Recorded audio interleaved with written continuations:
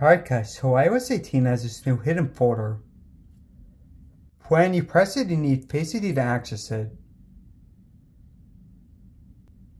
Now what you can do is put apps in there. Not all the apps work, so for example, you're going to do this with Safari. With this one you can lock the app so others can't use it without Face ID. But you can't put it in the folder. The good news though is you can put most of the apps in the folder. So let's say for example you don't want people knowing you're playing the game. Then just hold down on it. Press Require Face ID.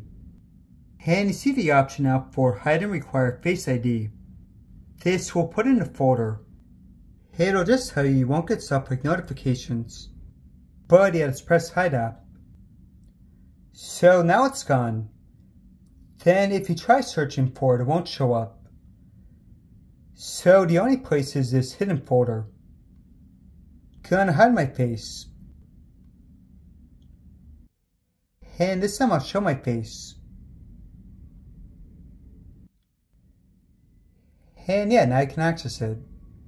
Also, if you no longer want it hidden, hold down on it. Then don't require Face ID. Alright guys, thanks for watching, hope this helped out.